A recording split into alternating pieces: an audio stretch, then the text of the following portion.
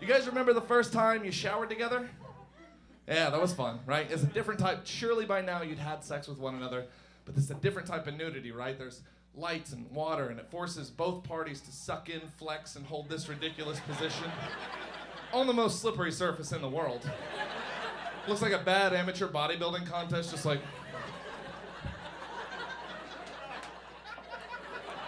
I don't know what muscles they slap to wake them up. I don't have them.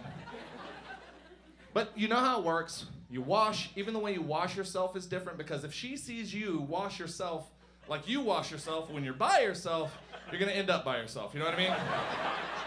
You gotta create those opportunities to like get to business, because right now it's all PG-13, it's Disney movie washing, and then you're like, can you hand me that facial scrub? Perfect.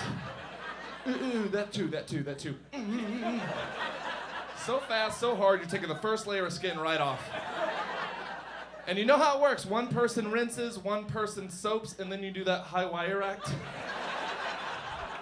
It's always the soapy SOB that doesn't take that as serious as you. They just kind of swoop on in, get a little bit of soap on your arm, and we overreact as a culture. We're like, oh, God damn it! Come on! I gotta start all over. We should chill out, that's what I'm saying. Women always need an extra 5 minutes at the end of the shower. That's so they can visit Brazil. You don't interrupt that time. You don't peek back in the shower. She'll be using the soap dish for unspeakable things. Angles we're not supposed to know about. Just, oh shit. So many layers. And men are always ready to give them that time.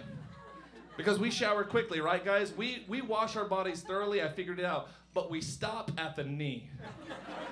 Nothing below the knee gets washed on a man, I swear to you, because this would be too hard. That's too dangerous. We just soap it up and just assume that it's all gonna go down and sanitize all that bullshit. That's how we operate. Don't put anything in your mouth below the knee, that's my suggestion. But guys are always willing to get out and give her that time. Now, here's how you know you're past the honeymoon phase. If she will grab her razor while you're still in the shower with her. You're on that level where you can see that sort of thing. I'm not on that level. I see a girl grab her razor, I jump her to the faucet, I just start rinsing frantically.